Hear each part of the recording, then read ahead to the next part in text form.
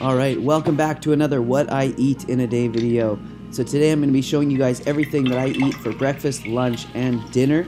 And we're going to be going over the nutrients of each one of those meals at the end of each meal. And then at the end of the day, we're going to go over the nutrition from the whole day and make sure that I'm getting everything that I need on this whole foods, plant-based, vegan diet.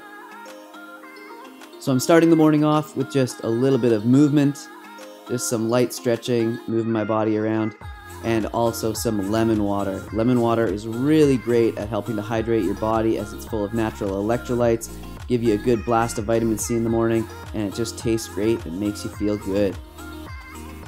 So right after that, I head off to the gym. You guys know I like to work out in a fasted state, so I always try and work out in the morning. So here I am just working out on these Liebert dip bars. If you guys didn't know, I'm actually doing a giveaway with Liebert right now on my Instagram page. So go follow me over there, look for that post, which is maybe 1 or 2 posts ago, and look at the contest details and post down below, and you guys might be able to win those. So just a nice easy workout, did a little bit of a variety today, and here I am working on my ankle. My left ankle is so bad I rolled it skateboarding, so I'm trying to rehabilitate it a little bit and just move it around. So I'm not trying to stay totally balanced on these things, I'm actually trying to challenge it and move it around and make it more difficult for that ankle. So you guys might have noticed, but my gym is dark. There are no lights on. It's because we lost power. So we had a windstorm and it knocked some of the power out in the neighborhood. And of course, when I got home, no power at home. So no smoothie bowl. So I'm like, what the heck am I going to make? We didn't even have any ripe bananas. So I thought, all right, I'll soak some buckwheat. We still had some hot water. And then chop up some fruit. Figured I could make a fruit bowl and have some buckwheat with it. So here I am chopping up a couple oranges, a couple apples. And if you guys want to see the exact amounts of all this stuff, it'll be in the analysis at the end. So I've got a couple medjool dates there that I chopped up and put into the fruit bowl. And now that I've drained the water out of the buckwheat, I chopped up 1 date really fine, put it into the buckwheat. We've got a cup, half a cup of almond milk, I think that was. And then we've got some Vivo Life protein powder. You guys know I work with those guys. Derek 10 if you want to try it for 10% off. That salted maca caramel is just so good. So I mixed it up here with a frozen banana. Banana looked kind of sketchy, but it's still good. And then I'm going to pour that around my fruit bowl. Add a bit of hemp seeds on the top. Had some cinnamon, and there we go. We have it. So I figured I'd sit down, check my email. No, can't do that. Power's out. What the heck? So I'm just going to enjoy this big bowl of buckwheat and fruit. And it actually was so delicious. So good that I actually had to get Crystal in to try it. You know she'd sniff it out anyways, but yeah, she liked it. Crystal approved.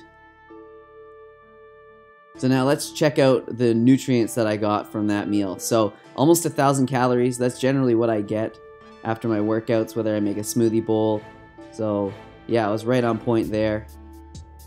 And then you can see here the breakdown. It's almost 80% carbs, really low fat, 6% fat, 15% protein. Don't worry, I'll make that fat up in the rest of the day.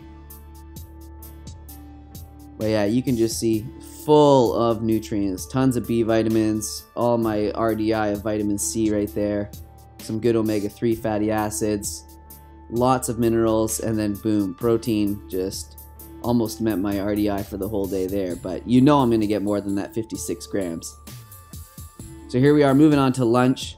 We've got the power back on now, so I'm going to make some cooked food, and I'm just smushing a bunch of kale there into a 1 cup measuring device. So I smushed it in there really good to make sure that does equal 1 cup. And then I've got some tempeh there. Tempeh is a fermented soy product, if you guys didn't know. It's a bit of an acquired taste, but you can make it taste good with some sauces. So chop that up. Chop up some red and yellow pepper. And then I'm going to fire that into a preheated frying pan.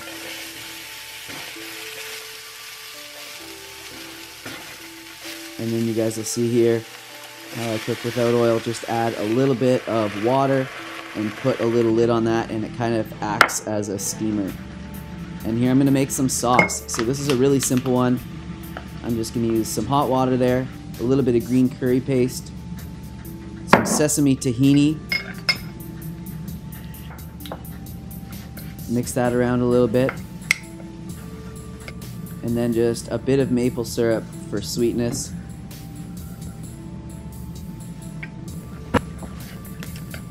Mix that all around and add the greens to the stir fry. I don't like to add those very early on because I like them just to cook really, really gently, just at the last few minutes. And then I add that sauce, mix it all around. And I actually added 1 more cup of kale since it wilted down so much. And now I'm just going to fire it into a bowl. If you guys have a cast iron skillet, you know how heavy these things are. I'm like breaking my wrist right now getting all that in there. It's almost a 2-person job. But that's why I work out. Stay ready so you don't have to get ready. You guys know that. So there's lunch. I'm just going to chop up an avocado. Put it on the top. Man, I love avocado. Mash that around in there. And then, of course, the twin pillars to any good vegan diet. Some nutritional yeast and some hot sauce. Mix that up. And yeah, nice little lunch there. This was actually so good. I'll definitely be making this again. And then you know Crystal, she had to try it out. And of course, she liked it because I'm an awesome cook. She wanted her own, but nope, none for you, Crystal. This is why these days are hard, because I can't really share food with her. I have to just make food just for myself. So she doesn't like these kind of days. But there it is if you guys want to see everything I ate there. 570 calories, so a little bit lighter for lunch. And then you can see the macros are a bit more even here on this one. 33% carbs, 43% fat, 23% protein. But still, chock full of vitamins and just really, really healthy. Gotta love the whole foods. Again, lots of minerals there. Lots of calcium from that. You can see that 30% of that RDI just in that meal alone. And then protein. Yeah, not hard to get on a vegan diet, guys. You know that by now. So here, just after lunch, I'm having some dulse and some Brazil nuts. This is a good time to get that in. A little selenium, a little iodine in the day. The dulse is okay. That's why I made that face. So here we are, dinner already.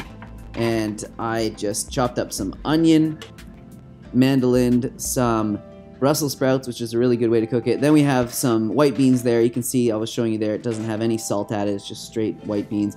A cup of corn, a cup of green peas, and then everything into the frying pan except for the green peas. And then we're going to make a sauce here. This is a really simple go-to sauce, very similar to the one that I have in my ebook. That is in the link down below if you guys want to buy it. It's a red pepper sauce. You can find the ingredients, the exact amounts to all this stuff in the chronometer at the end. So just put all that into the blender, a little bit of water, blend that all up, and it's nice and thick, delicious.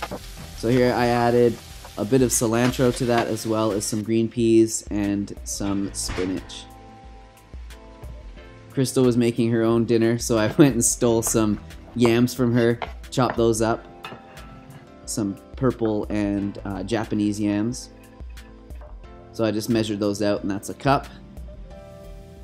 And again, can't go wrong with a little nutritional yeast on there. Mix all that together. Another cup of raw greens on the bottom. Stir fry on the top. And then the sauce. Sauce is the key, guys. You guys have to learn how to make good sauces if you want to enjoy this vegan lifestyle and eat it healthy. There's lots of vegan sauces out there, but not many of them are all that healthy. They're all just sugar and oil and salt. So you can make your own. So here we have it. That's everything that I ate. There's the sauce if you guys want to pause it and write down everything that was in there so you can make your own. It's a really good sauce. So the macros of that, 70% carbs, 15% fat, 13% protein, almost 1,000 calories there in that dinner. And you can see just chock full of B vitamins, more than the RDI of vitamin A in that meal alone, vitamin C. And then you can see that the omega-3 to 6 ratio is almost even in that meal, which is just awesome. That's thanks to the flax seeds. So many minerals in that meal. Wow. And then, yeah, the protein was nice and high. So now we're going to analyze the full day and go over that. So here's the whole day written out. If you guys want to pause it and write any of this down, you can eat just like me. And there I added some vitamin D at the bottom because I do take that, and then also my exercise, 60 minutes of calisthenics. So you can see what I got in the day, 2,500 calories.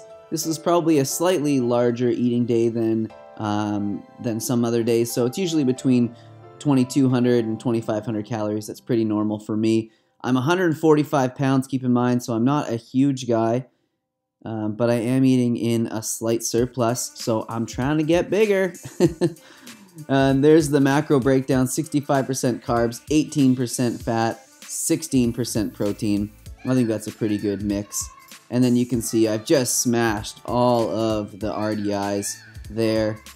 Almost 1,000% of my RDI of vitamin C, 2,400 of vitamin A. Unbelievable. So there we have it. You can see 2,500 calories. Oh, I stopped writing my water down partway through the day. I don't really care. I drink lots. 400 plus grams of carbs. Carbs do not make you fat, people. But processed, refined oils, sugars, and overeating processed foods, that will make you fat. So 100 grams of fiber, and then you can see all the B vitamins. Just smash the RDIs.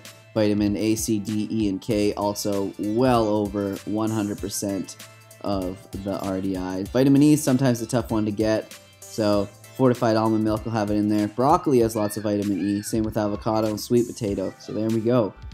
Moving on down, let's look at fat now. So 55 grams of fat, I think that's a pretty good number. And then you can see the ratio of omega-3 to omega-6 is pretty good. You want to stay at about a 3-to-1 ratio there. So let's talk a little bit about ALA, the parent omega-3 molecule converting and elongating into EPA and DHA. So I did a bit of research, and it appears that EPA and DHA conversions from ALA is quite variable. So EPA seems to convert at between 8 and 20%, and DHA at between 0.5 and 9%. So some of the factors, you can read them here, but it includes, being female makes you better at doing it, keeping your intake of omega-6 low.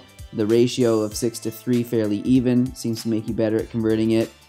Intake of B vitamins 3 and 6, also zinc and magnesium are important for helping that conversion. Keeping your trans fat intake low, alcohol intake low, your intake of cholesterol and saturated fat low also helps.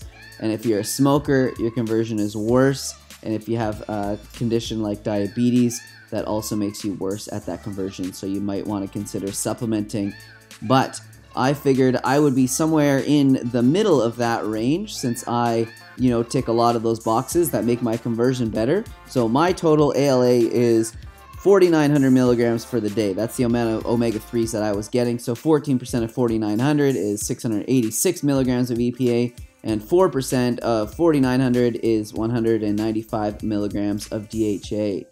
So what does that look like against the recommended daily intakes? Well, it's hard to find an RDI of EPA and DHA, but most sources say that they want you to get somewhere between 300 and 1,000 milligrams of combined EPA and DHA throughout the day.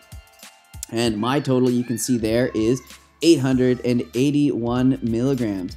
So I feel like that is right on par as long as those are my conversion rates. However, you really don't know. So if you are in one of those high-risk groups, you might want to supplement with a DHA EPA supplement, which you can find easily. They make them out of algae oil these days, so you can find a plant-based one.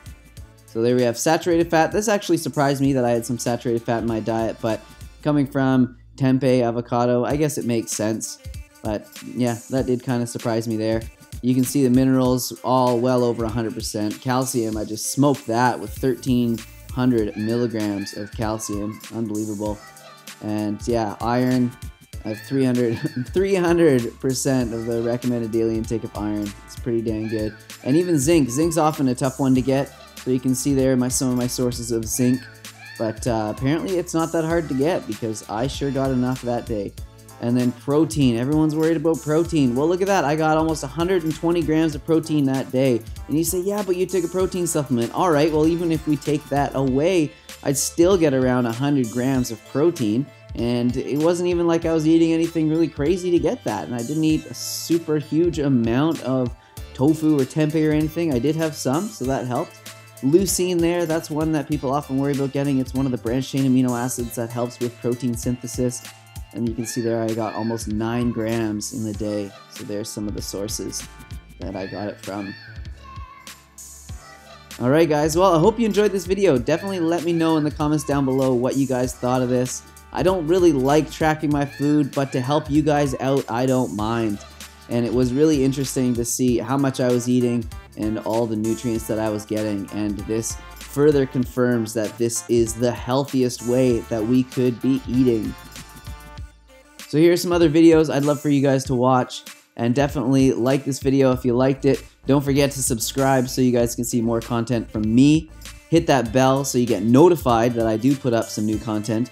And comment down below. Like I said before, I really love reading your comments. So thank you guys for all the support, and I will see you guys on the next video. Don't forget to eat healthy, move that body of yours.